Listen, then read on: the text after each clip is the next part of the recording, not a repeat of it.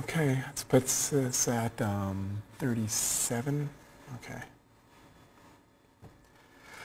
Hi, welcome to the second uncertainty principle lecture snippet. The last one was really good, so you might want to go back and get that one. So now we're going to go after ways people have tried to get around the uncertainty principle. So it's a parlor game. A lot of smart people, even well back in the very beginning. Well, in the very beginning was understandable because they were just trying to understand the uncertainty principle. And many people are still trying to understand the uncertainty principle, including me.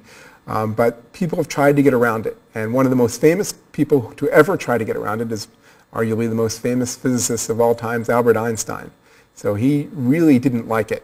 And he kept coming up with experiments to try to get around it, and we're going to go into some of those today. First of all, where did you luck onto? Who's this guy? My name's Dr.Nemiroff. This is Physics X, and we're reviewing the coolest concepts in physics with as little math as possible. We're trying to get right to the basic concepts. So this is a course being taught for credit at Michigan Tech. It's no textbook is required. Many times you'll see Wikipedia links, and if you go to the online site, actually currently through Starship Asterisk, then you can click on the links and just be taken to Wikipedia entries that describe in detail, more detail than I went into on what's going on. Okay, so let's start with Heisenberg's microscope. So Heisenberg considered this when he was formulating his uncertainty principle, which is probably one of the most profound statements in physics. So one way to think of this is you have a microscope and you're going to try to illuminate this particle here. And so the way you're going to do that is you're going to shoot, let's say, long wavelength photons at it. But what happens when you shoot long wavelength photons at it to determine its position is you find that you can't determine its position better than the wavelength of a long wavelength photon. So the own recoil then will give you an uncertainty in the photon, which will give you an uncertainty in the position, and will give you a delta x. And that will also create a delta p because the energy of the photon will have knocked this thing left or right, and will create a uncertainty. Now, the uncertainty principle can't be beaten. It isn't necessarily created by an observer effect, but certainly an observer effect can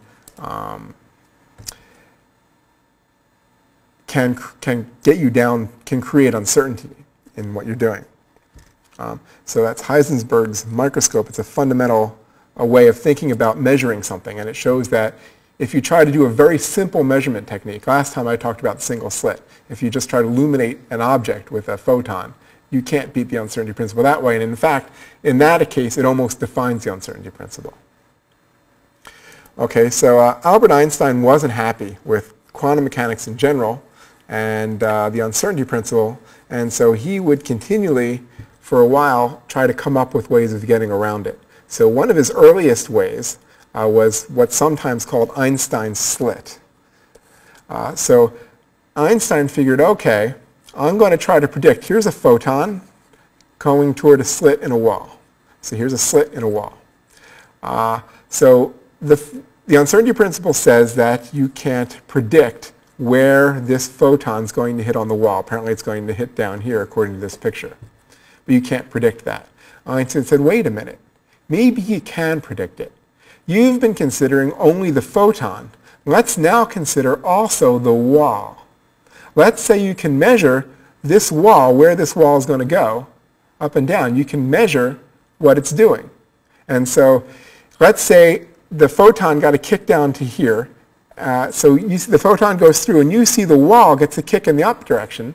So then you can say, wait, I'm going to balance momentum and say, oh, I know where that photon's going to go. So Einstein tried to beat the uncertainty principle by also including the momentum of the wall being measured. And so this is all part of the Einstein-Bohr debates. So they would meet and talk about this sometimes for hours, and sometimes at conferences Einstein and Bohr would show up, and there would be people giving papers, but really the best action was behind the scenes when Einstein would confront Bohr with a way of beating the uncertainty principle. And at first it might look like Einstein was right, and then almost always Bohr was able to show that wasn't the way it seemed. And sure enough, when Bohr looked at this in some detail, he found out that the uncertainty in the momentum of the wall. So you can't measure the momentum of the wall precisely. So if you include the uncertainty in the momentum of the wall and the delta x of where the photon was, then you find out that you cannot beat the uncertainty principle. So even if you were to measure the momentum of the wall as accurately as possible, and given this slit of space delta x here, this width, you don't know where that photon's going to end up on the slit on the image screen any better than the uncertainty principle would tell you. So it was a clever try. It was a very fundamental try, but it didn't work. Einstein was not able to outsmart the uncertainty principle that way. But he didn't give up. Next conference. Okay, so here's the solution. Bohr said no. There will be uncertainty also in the wall's position. When everything is accounted for, the uncertainty principle still holds. So if you click on this, you'll be taken to, if you click here, you'll be taken to, if you're able to, the Wikipedia page on the Einstein-Bohr debates. Okay, Einstein wasn't done. He went back to the drawing board and came up with something that he thought was even more clever. And so the way this one works is that you have this box here, and this box is filled with photons. And these photons have energy, E equals mc squared. This is after that, everyone agreed to that. And they're bouncing around this box. So they give this box effectively a mass. And so here you have a scale that's measuring this mass.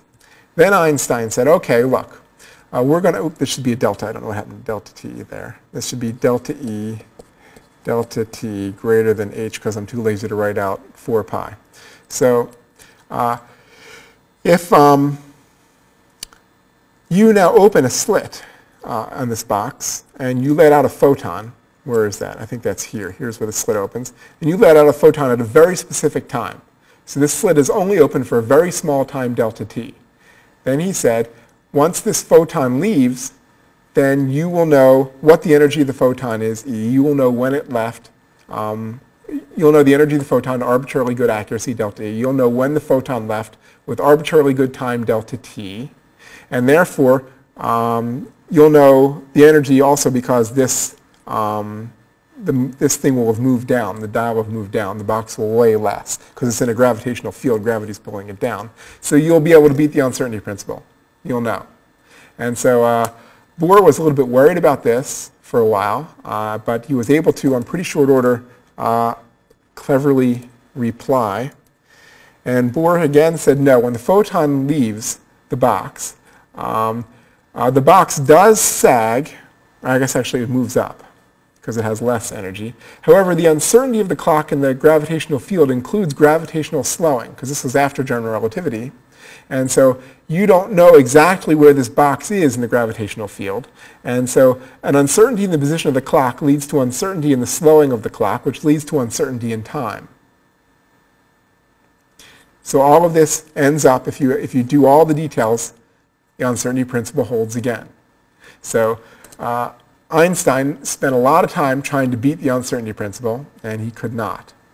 He couldn't predict things that would come out of that box. He couldn't beat the uncertainty principle in predicting energy and time.